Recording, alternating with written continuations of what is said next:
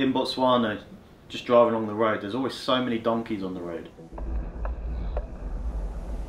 Donkeys, goats, cows.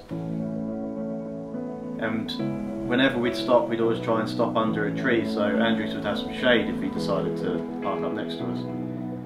And there was this little donkey just in front of us, walking towards the truck, just doddering along, minding his own business. He's obviously coming to sit under the tree in the shade, and then he stops and he looks up, staring at us.